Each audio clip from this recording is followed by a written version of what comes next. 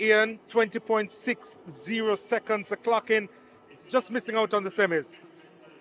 Yeah, just missing out on the semis. I feel like I didn't execute coming off of the curve, but you're not gonna get every race right. And so it's just a learning curve from here, and going back to the drawing board and see where we can improve. What do you take away from these Olympic Games? Man, it's an honor to be here, but I always grew up learning that it's not good to just be in this environment. It's best to leave with something. Unfortunately, I didn't leave with anything, but next time, we'll be back when we be better.